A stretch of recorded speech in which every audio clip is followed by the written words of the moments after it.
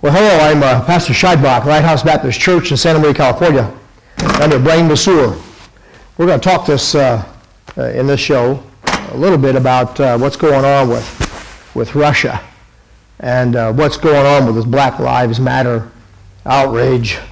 They kidnapped that young man, bound him, and tortured him. Can you imagine that? All right. Here's a scripture verse I think that would be helpful to us right now. Our countrymen need some guidance through a very difficult time that's developing. And I think this passage in Ezekiel would be a very important passage for all of us Christians especially to bear in mind. And as Issachars, you know who Issachar is?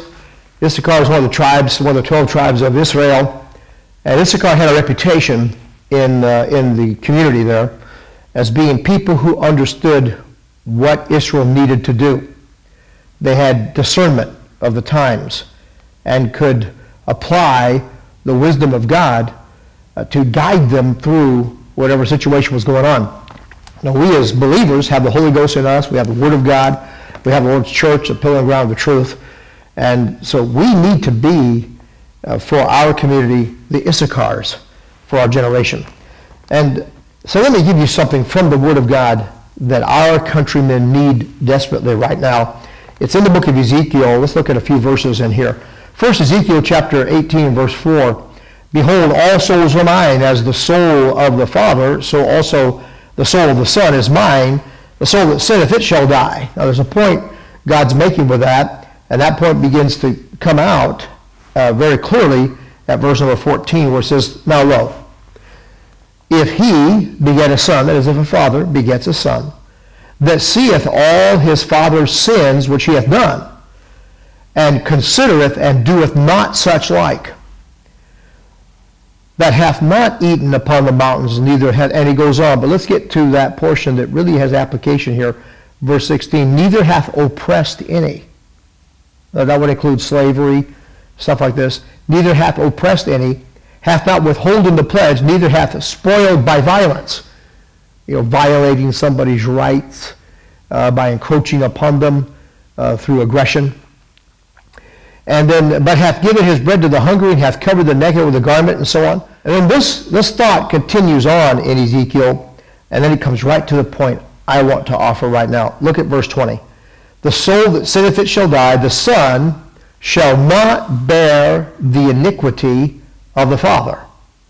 All right? Neither shall the Father bear the iniquity of the Son. The righteousness of the righteous shall be upon him, and the wickedness of the wicked shall be upon him. And it goes on. The point here is that, according to God's law, listen, we don't hold the children responsible for the sins of the father. We don't hold the father responsible for the sins of a mature son. And so this whole idea with the Black Lives Matter movement, that they're going to hold white people generally accountable for what some, and actually relatively few, white people did 100 or more years ago. Well, it's just absurd. And that kind of thinking needs to stop, and we need to take the Word of God and teach our neighbors the truth about this kind of thing, and of course appeal to their conscience in that regard. All right, so let me just, I didn't have time this morning. I've been sick, dealing with a cold and all that. And so I gave my body a little more rest than I usually do on Saturday morning. So I didn't have the time to go through my show notes for the brain massage and call out those parts and pieces that we use for our video ministry, our YouTube outreach. So bear with me. I'm just going to pick through my notes here from the show and share some thoughts with you. I think it'll be helpful. Let's talk a little bit about this thing going on with those in our country trying to blame Russia for Hillary's failure to win the White House. So Russia continues to lead in the news, doesn't it? The progs, the progressives, including John McCain, by the way, continue to do all that they can do to convince us that Russia's alleged interference in our recent election is what kept Hillary out of the White House and kind of sent her to the outhouse. The outrage over this is comical. I mean, really, it is a joke. Obama, you remember, was dismissive of Russia's interference in our elections before he was outraged by it. It's a pattern with these guys, you know. He dismissed it as old news. He said it's something that they've been doing since, I think he referred back to the Cold War, and surely, in our experience, it goes back as far as old loose shoe Khrushchev. But later, apparently, Obama changed his mind about this and decided that this is a matter of national security. And just as soon as Obama did that, I noticed the MSM, mostly stupid media, jumped in there, and then John McCain joined in with him, got on board with all this and started harping about Hatgate. Well, they haven't called it Hatgate yet, but wait for it. I know these people pretty well, and this is where they're going.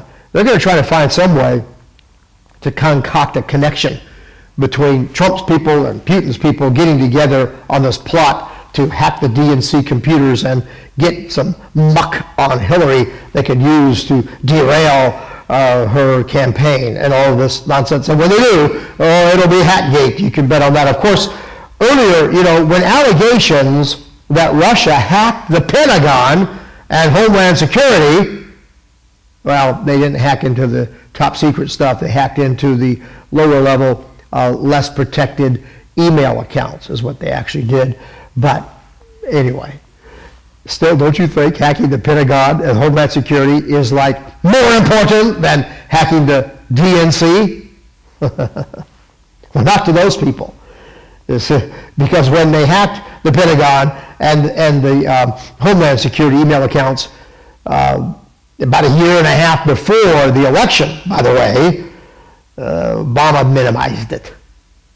Yeah, supposedly Russia did this as a way to retaliate for Obama's sanctions that he put against Russia because of their invasion of Ukraine. And so Obama minimizes it. He dismisses it as almost uneventful and almost with something of a smirk. In his snarky kind of style, he decides to approach it this way. He said, well, they did that, something to the effect that they did that because I put sanctions on Russia because of their invasion of Ukraine. Well, I'm going to think about putting sanctions on the hackers. Ha ha, yuck, yuck. You know, now, however, the DNC establishment need a narrative to explain how it's possible that Hillary could have lost such a carefully rigged election. Oh yeah, coming out bits and pieces. Where do you get the whole picture there? And find out just how much fraud the DNC had put in place to steal this election on their part. Well, they have to come up with some kind of a cover story here. They got to divert attention. You'll notice that they kind of began to back off this election fraud tampering thing, this investigation into hacking into the computers. They were looking at that a little while. All of a sudden, did you notice they turned away from that and began to back off? Yeah. Well, I think we have a pretty good idea about why, and some things are surfacing to suggest what was going on there. They had their hands, they were up to their neck in election fraud. So now they need a cover story to explain how it is that Hillary could possibly have lost this election. And so they've landed on the Ruskies done it story. All right? Yeah. They kind of fell back on a Benghazi style cover-up. Right? You know how they used the movie made them do it ruse to turn our attention away from what was really going on in Benghazi, the betrayal of our ambassador there, the betrayal of this country that had been going on through Benghazi for a while, by the way, funneling arms ended up into the hands of ISIS. Well, they didn't need that to come out before Obama was trying to get reelected, now did they? So they came up with this story that the movie made them do it. It's interesting what's developing in Russia right now. I mean, let's talk for a moment about what is of real concern to us. It's not hacking the DNC, let me tell you that. In fact, we probably ought to send them a thank you note, right? We should ask Russia if they can help us with some other areas where certain people in our government are hiding the truth from us. maybe the Russians could help us get to the truth about some other issues, because all the Russians ended up doing was showing us the corrupt underbelly of the Democratic Party. But more on that just a little bit. Let's talk about what's going on in Russia that should really be of concern to us. Since all my life experience with liberals is that they have always had a kind of love relationship with Russia. And I think many of them secretly lamented. I saw some indications of this when it happened when the wall came down.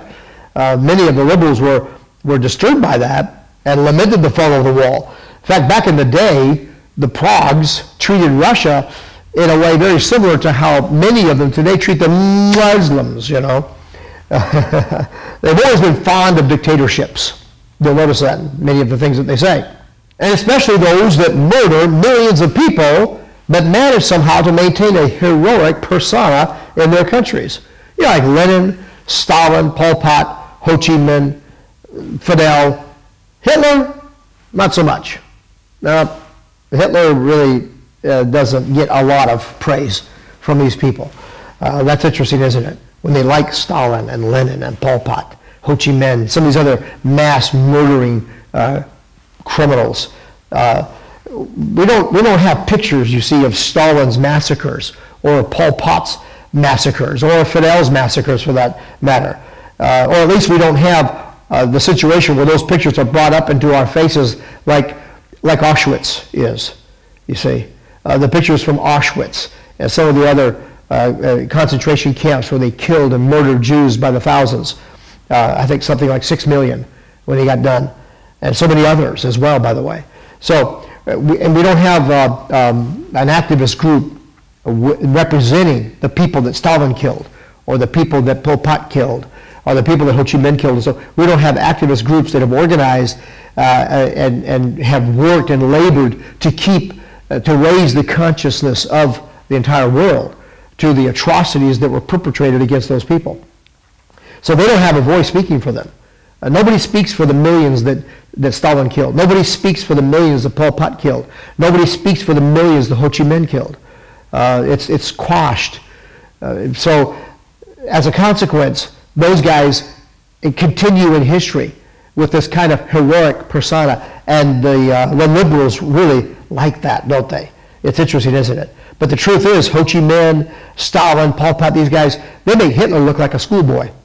Now, of course, Trump has had his moments where he's slipped into this thing of praising butchers himself. Saddam Hussein, you know, he said that Saddam Hussein ought not to have been destabilized.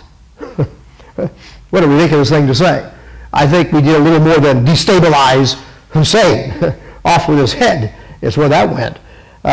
He was hung for his war crimes. What kind of a word is that for what happened in Iraq? Destabilized? And why? What's that about? Well, the reason that Trump does not think that we should have destabilized Iraq is because while he was a really bad guy, Trump told us, he was a really bad guy, but he did one thing well. He killed terrorists. I hope you're listening to this stuff and paying attention, because we need to pray that God will help that man come around and we'll get some sense about some of these things. His moral compass just sort of wobbles around and points different directions, and it's hard to kind of get a feel and a sense of just where he is in terms of the way he thinks with regard to morality.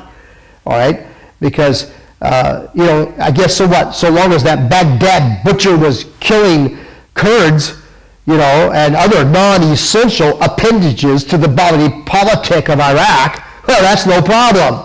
Because after all, he did a good job of killing terrorists, right? You see what I mean? What's that about? And of course, when Putin kills journalists, silences his political foes. Wait a minute here. Is there real evidence that Putin has put a muzzle on freedom of the press in Russia? Well, I don't have time to go into detail. There's a long list of incidents that would support that allegation. Let me give you one story. Soon after Putin got into office in 2000, Russian authorities raided the offices of the major television network in Russia called MTV. And they arrested its owner, Vladimir Guzinsky. and they alleged he had committed fraud. Now, interestingly, all of these charges were dropped. No proof was ever put forward, by the way, to support those charges. And then all of those charges suddenly disappeared once Gusinski agreed to sell his independently, privately owned media empire to the state-controlled company in Russia. Well, you take it from there, figure it out. You're not dumb. I know there's quite a love fest going on right now with Putin, and I get it. And we've all of us, me included, we've laughed at the leg hiking contest that goes on between Putin and Obama over the last 8 years or so. Obama's mom jeans, right? And then the Lily-Putin's contrived justification for occupying Ukraine. You don't remember your Gulliver? Oh, Jonathan Swift. You know, his political satire, Gulliver's Travels. It offers many lessons relevant to the comedy of modern politics. Let me tell you, the Lilliputians war with the Blefuscans over which end of the egg you should use to begin peeling one boiled. Essentially, it represents to me the demagoguery of cultural animosities that are often almost irrelevant in order to advance some political agenda. You know, like Russia trumping up some specious argument to justify a military takeover of Ukraine, because really what they want is access to their port. And they desire to test perhaps the waters for a resurgence of the Soviet Empire. What's going on there? You might like turning your attention away from Lily-Putin's model of democratic dictatorship. Well, I'm not so inclined. I'm uneasy with Trump's seemingly friendly attitude toward Putin. And I would remind him that it's dangerous to trust implicitly any bear, even one that's supposed to be trained. When I visited Russia one year with my son, we came across one of these guys, and there are many of them in Russia. They have a trained bear. And so I was a little wary of it, but they convinced me to let my son go over. He was about 12 years old, somewhere in the 13, to go over there and stand by the bear. We get a picture. We got the picture. But the bear began getting a little bit aggressive with my son and kind of grabbed him and started pawing him and hitting him with his paws. So, of course, the trainer stepped in. My son walked away. But listen, you don't trust a Russian bear, not even a trained one, unless you're thinking about his training with KGB. You know, Putin's training in the KGB. Perhaps that's, maybe he is a trained bear after all. From Scripture we know that the bear is going to rise and one side will be higher than the other. A prophetic representation of the combination of the Persians and the Median empires or cultures or peoples. And that would be Iran and the area we know of as Russia. And some would include China in that, by the way. Russia, Iran, and China. Some think, and I believe with some legitimate basis, that these are the three ribs that the prophet Daniel shows are in the mouth of the bear, and the three ribs that will call out to the bear to arise and devour much flesh. That's an alliance, by the way, China, Russia, Iran. That's an alliance that Nixon was particularly concerned about back in his day. It's an alliance we all should be concerned about. And we see movements in that direction, which should be concerning to all of us. Now, my own interest in the spiritual intrigues and the demonic machinations that are active behind the scenes and moving developments in the direction they are going in Russia, in Iran, in China, notwithstanding. And my concerns about Russia's aggressive behavior in Ukraine and elsewhere, by the way, these things notwithstanding, the fact is, this business of Russia hacking our election is bogus nonsense. It's just foolishness. It's a total red herring. It's definitely a false flag. It's something we have, it's just ridiculous. And it's so politically motivated. First of all, they didn't hack the election, right? You know this already. Let me go over it real quick. They didn't hack the election. That is, they didn't go into the computers where we tabulate all the results and so on, and manipulate the numbers in some way to create a different outcome than what would be represented if the votes were counted honestly. That's not what they did. There's no proof for that. In fact, when they started looking into that, they got a little funny and began crawfishing, began backing away. I think it's because when they went into that, they found out that the other side was doing that. And I think there are millions of people that voted that should not have been voting and so on, and that those people voted for Hillary in the main. So I think Trump's victory was just nothing short of a miracle. In any event, also when honest men have looked into this and evaluated the so-called evidence that the CIA says that they have supporting this, well, because they come back and say there's really no evidence. If there was, we would have heard about it by now. They're busy trying to manufacture the evidence is what they're doing. Second, what about the CIA? The CIA has told us that this has happened, that they have evidence to prove it. Really? But they can't show it, Yeah, that's probably one of the funniest parts of this whole stupid little game that these guys are playing. I mean, if it were not so serious, I think we'd just laugh it off. The CIA? Are you kidding me? The CIA is designed to specialize in disinformation.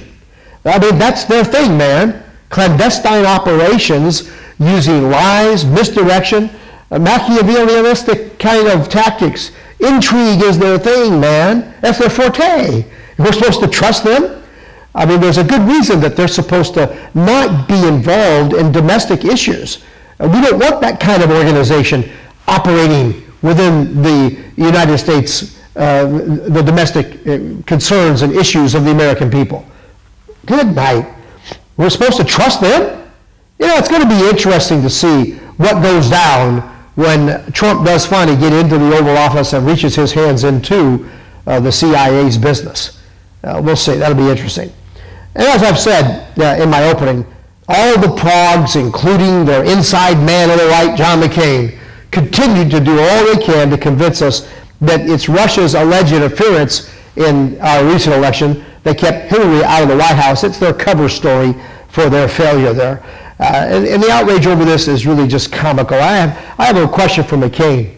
Where's your outrage over Obama's interference into Israel's election when he was trying to stick his hands into that election and keep Netanyahu from being reelected?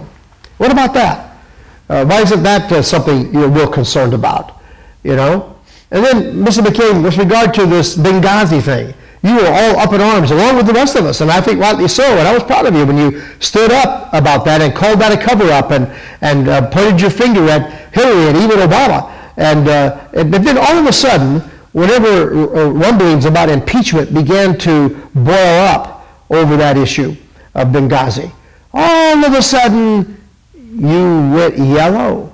Yeah, you turned your back, you tucked your tail, you ran away like a little puppy.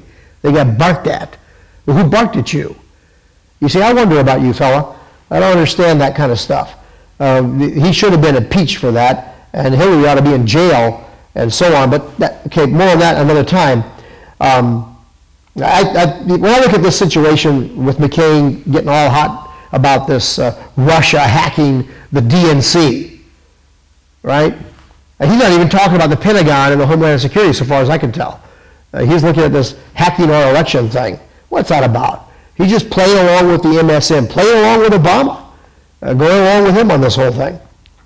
And the outrage is comical. Now, I don't think McCain's interest in this is orchestrated by the left, except in the way that it usually is with Mr. McCain, for some reason.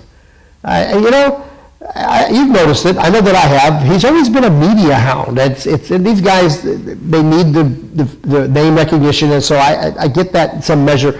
But, he's easily manipulated by the MSM. He despises Trump.